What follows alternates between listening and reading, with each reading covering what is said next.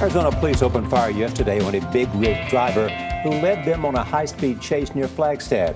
Spike strips ended the pursuit. No one was hurt, but on average, someone is reportedly killed almost every day in a high-speed police chase. Only on CBS This Morning, Dean Reynolds shows us how one agency is trying to prevent those chases by shooting something other than bullets at a suspect's car.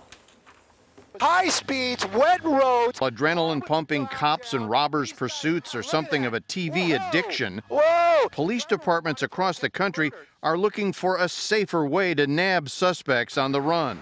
He played a game, a Mercedes pinball. I'm going to take my loading tool. And now more than 50 agencies are using a system invented by a company called Star Chase, whose president is Trevor Fishbach. We've had 0 fatalities, 0 injuries, 0 property damage, and 0 liability. This is how it works. Compressed air units are installed in the grille of police cruisers containing 2 4.5-inch projectiles packed with GPS satellite trackers and coated with enough adhesive to make them stick to a fleeing vehicle.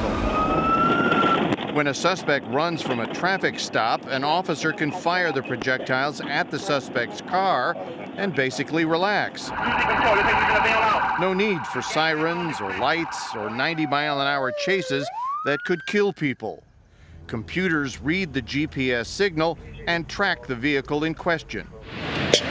A trial of the Star Chase system has been underway in Milwaukee since December. I've actually had a lot of success with it. Officer Kim Lestrilla controls the projectiles from a button on her dashboard or a fob in her hand. And at this point, he's starting to make a break for it.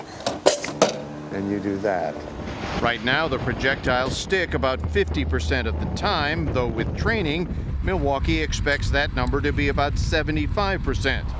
And they do have some trouble in wet conditions, but there's no question that the technology reduces stress for the police and the suspects. The longer they go unpursued, the more their driving behavior settles down because they don't want to get killed either. But they do get arrested. Of 28 successful uses of Star Chase in its trial period, 17 people were taken into custody and 26 stolen cars were recovered. Each unit costs about $5 grand. That's a lot of money.